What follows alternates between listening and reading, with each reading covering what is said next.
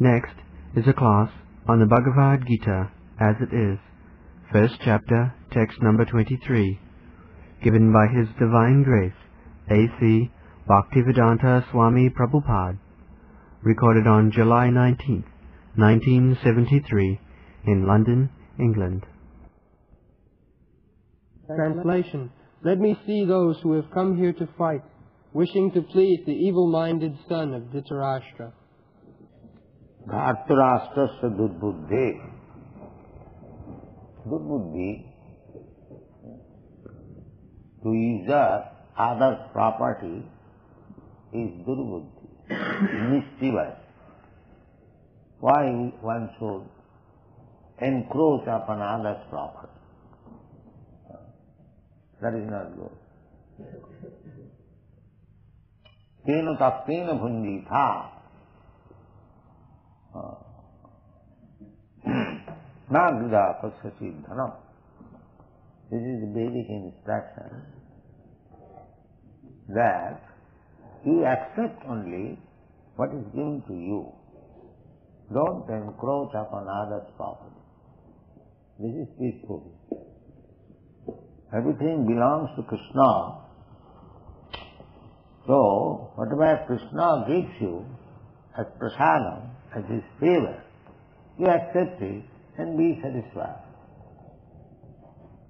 This is the basic principle of peace in the world. But because people are not educated in that way, everyone is wanting more and more and more and more. There is no satisfaction. So that is durbuddhi. The Vedic culture is that you be satisfied with your position. There is no question of starving in any position of life. People are trying to make economic development. But according to Shastra, it is not possible to develop your economic position simply by endeavor. You are destined to have some portion mixed up with happiness and distress. That is the nature. Dharmartha, kama, moksha. These are four principles of human activities. First beginning is dharma. Dharma means to abide by the orders of the Supreme. That is dharma. The people do not know who is the Supreme and what is his order. So what kind of religion? They take dharma as religion. Faith, a superfluous faith only, but that is not dharma, religion. Dharma means to abide by the orders of the Supreme. Dharmam sakshat bhagavat pranitam. That is the meaning of dharma. Obedience to God. There is no conception of God and what to speak of obedience. But this is the simple meaning of religion. Obedience to God. That's three words. God is the supreme proprietor. God is the maintainer.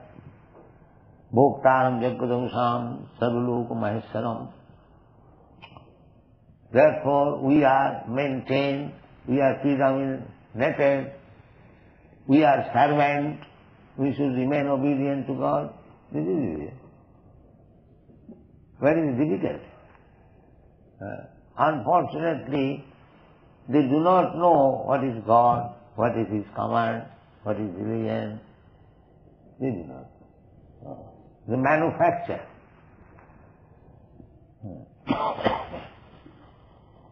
Because they do not know the simple process They are called durbuddhi, not very nicely intelligent. Rascal, in other words. In the Bhagavad Gita, it is plainly said, mura. Mura means rascal. He does not know his own interest.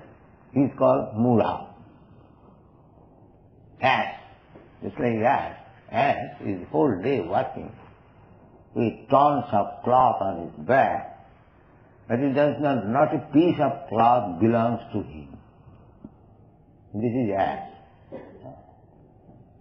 And he is working so hard only for a morsel of grass which is available everywhere. But he is thinking that this gentleman, washerman, is giving me food. This is ass. Such food can be available anywhere and everywhere, but he is thinking like that and working so hard. So Kurmis are like that.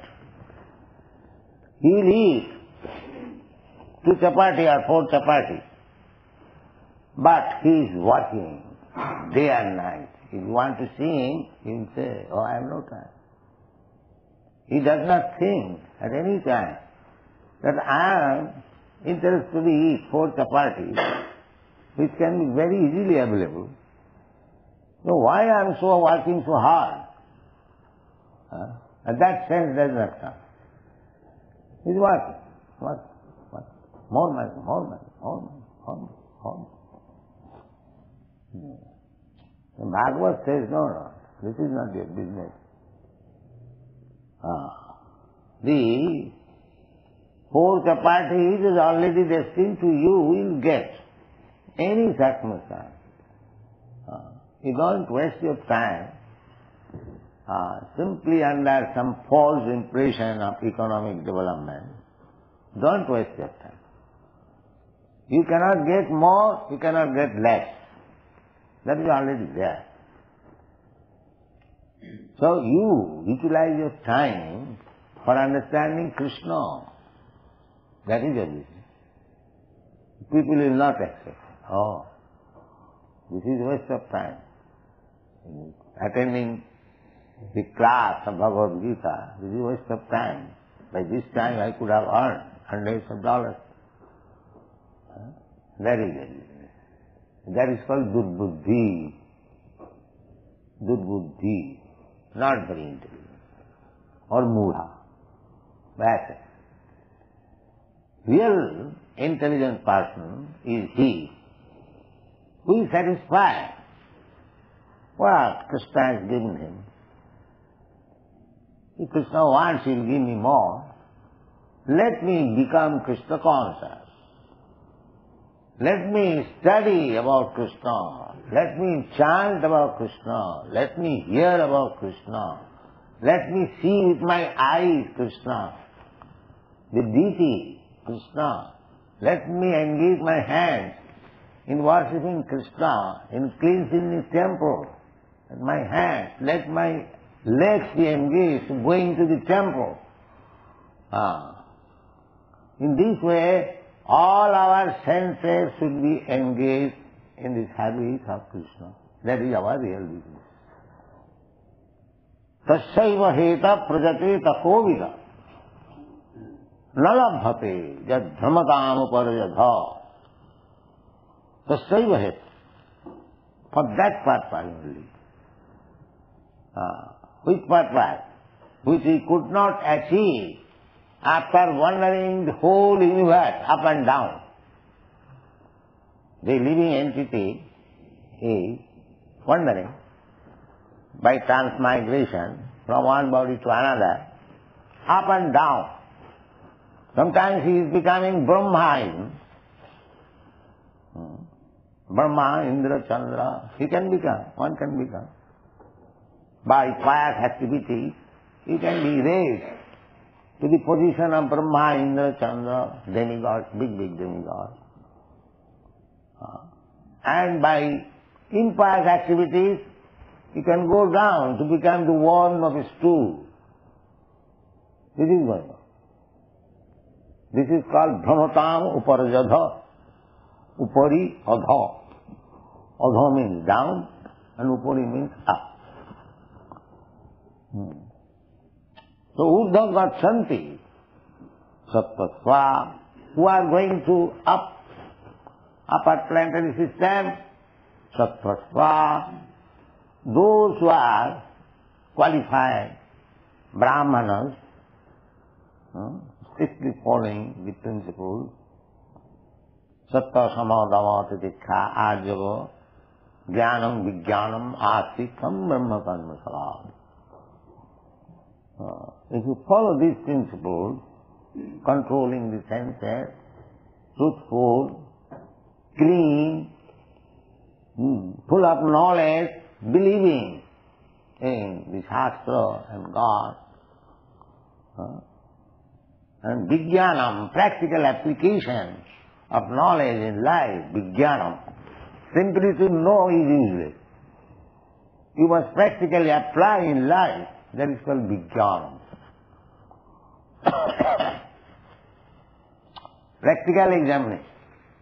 In those who are science students in BSc, they have to give past theoretical knowledge and practical knowledge. Simply theoretical knowledge, so much hydrogen, oxygen makes water, that is theory. But when you mix up hydrogen, oxygen gas and actually prepare water, that is called practice. So that is science. Science means simply theoretical knowledge is not sufficient. Observation and experiment. Experimental knowledge. That is called Vijnana. So by practical knowledge you should be well acquainted with God. That is Brahmana's business.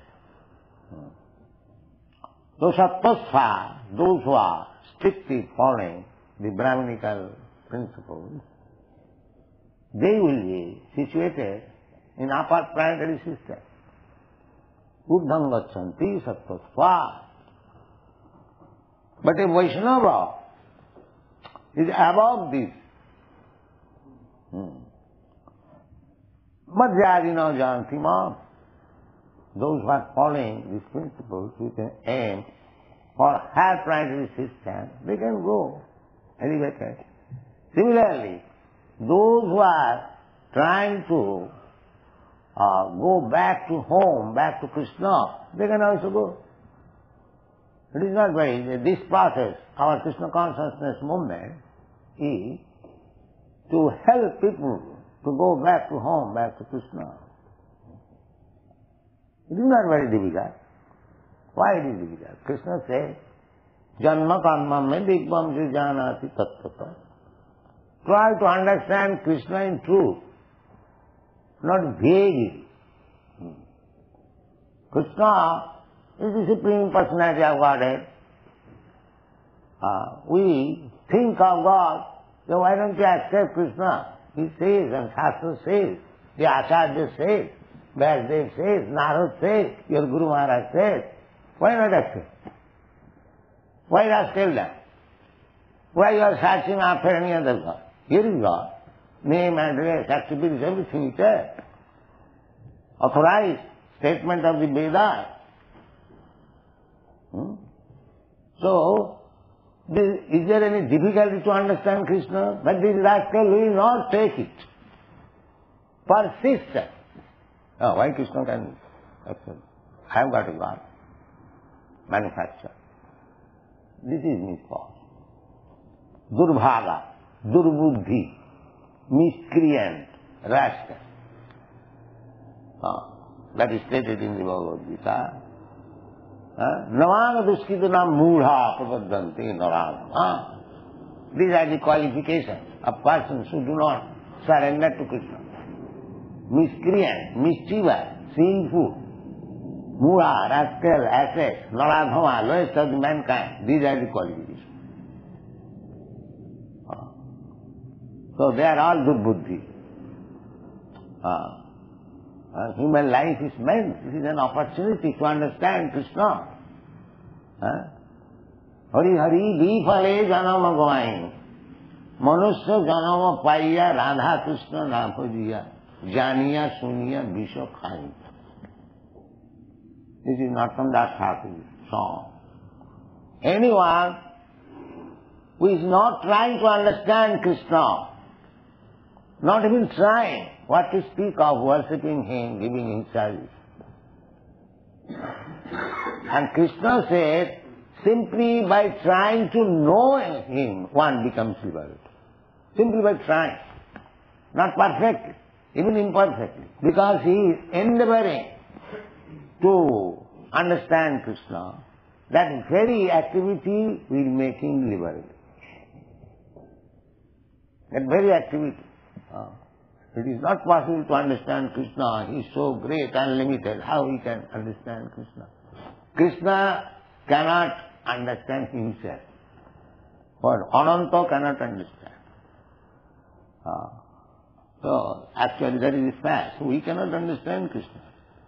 But still, whatever Krishna says about himself in the Bhagavad Gita, if he accepts so much, then he immediately becomes fit for going back to Godhead, back to home.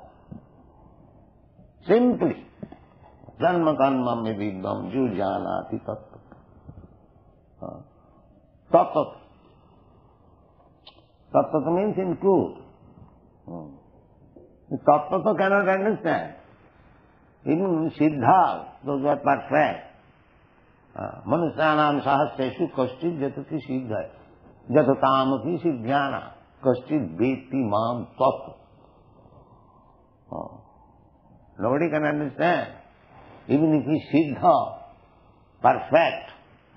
Perfect means not spiritually perfect, but materially perfect. Or even spiritually, partially perfect. Brahmagyani, they are partially perfect. Paramatma Jnani, yogis, they are also partially perfect. Not completely perfect. Completely perfect is the devotee. Only devotees, they are completely perfect. Others, the Jnanis and yogis and karmis are their rascals. Jnanis, they are partially perfect because they can understand the eternity portion of the Supreme Lord, Brahma Jnana. That is eternity portion. And Paramatma Jnana is the Chidamsa, knowledge, or personally seeing God as the four-handed Vishnu. So that is also perfect knowledge. Imperfect knowledge. That when it comes to know Bhagavan, Ishvara Parama Krishna, Satchidananda Vigraha, then there is perfect knowledge. Ananda. Because when one comes to the understanding of personal God, there is Ananda. In other features, there is no Ananda. There is eternity, there is knowledge, but there is no Ananda. Anandamaya Bhyasa. That is the Vedanta Sutra. One is, by nature, Anandamaya. We are searching after Ananda, bliss. But we do not know where to get bliss. We are trying to get bliss in this material world by eating meat, eating wine, drinking wine. Why? Sex. They are trying to get Ananda. That is not Ananda. Ananda is, what is Satyananda. These Anandas, these pleasures, flickering for few minutes, for few hours. That is not Ananda. Ananda means Satyananda, real Ananda. Real Ananda. What is that? Real Ananda. Brahmashu. That Ananda is in exchange with the Supreme Brahma. Brahma Sautham Anantam. That is Anantam. Unlimited Ananda. Therefore, Ramante Yogina Anante. Therefore, those who are actually yogis, Bhakta yogis, there are different types of yoga. So they Ramante, they enjoy. Ramante yogina anante. Along with the ananta unlimited. Krishna is unlimited. When you join with Krishna in his rasa dance as gopis, or as cowherd's boy, play with him, or become his father and mother, Jasodanda Maharaj, Jasodana, or he become servant, or even become like water, Jamuna, or land in Vrindavan, and trees, or fruits, or flowers, anyway, or cows and calves. Join with Krishna. Then you get Ananda, real Ananda. Anandamaya Bhrata. Satchidananda Vigraha. That is the description in all Bhagavatam. How the Krishna's associates are enjoying life. Kritapunna Punya. Sukadeva Goswami said, these boys who are playing with Krishna, they are not ordinary boys. Kritapunna Punya. They have amassed the effects of pious activities for millions and trillions of births. Now they have come to play with Krishna. So that opportunity is there in Bhakti Yoga. Krishna has answered to take you there. Why you are wasting time? Economic development. What economic development you do? You cannot get more than what is destined to you. That is not possible. Then everyone would have been big man, big educated, very beautiful. Pious activity, the effects of pious activity is to get nice opulence. Janmaishadya Sutta Sri. But in very high family, Janma, Aishadya, opulence, riches, education, Sri, Sutta. Sutta means education, highly learned. These things are effects of pious activity. You get nice family, you take your birth in nice family, rich family, Aishadya, you get good education, you become very beautiful. These are the effects of pious activities. Similarly, the effects of impious activities, the opposite. But they are all material. They are destined. You have, whatever you have got by pious or impious activities, that you cannot change. It is not possible. But you can change your position, this material position, by Krishna consciousness. That you can change. Other things you cannot change. If you are white, you cannot become black, or if you are black, you cannot become white. That is not possible. But you can become first-class Krishna conscious person. Either you are black or white, it doesn't matter. This is Krishna consciousness. Therefore, our endeavor should be how to become Krishna conscious. Other things you cannot change. This is not possible. Sadvatra. Tassaiva heta prajateta kovida na labhate jada bhramatam parajata. Tallabhate dukkha badannata sukham kalena sadvatra gavira hansa. Kalena, by time. Whatever you are destined, you will get. Don't bother about so-called economic development. So far food is concerned, Krishna is supplying. Eko bahunanja vidadhatikam, cats and dogs and ants. Oh, why not you? There is no need of bothering Krishna. God give us our daily bread. He will give it. Don't bother. Try to become very faithful servant of. Oh, God is giving him so many things. So let me give my energy to serve Krishna. And this is required. This is Krishna consciousness. I have taken so much, life after life from Krishna. Now this life let me dedicate to Krishna. This is Krishna consciousness. This life I will not let it go uselessly like cats and dogs. Let me utilize it for Krishna consciousness. This is Krishna consciousness. Thank you very much.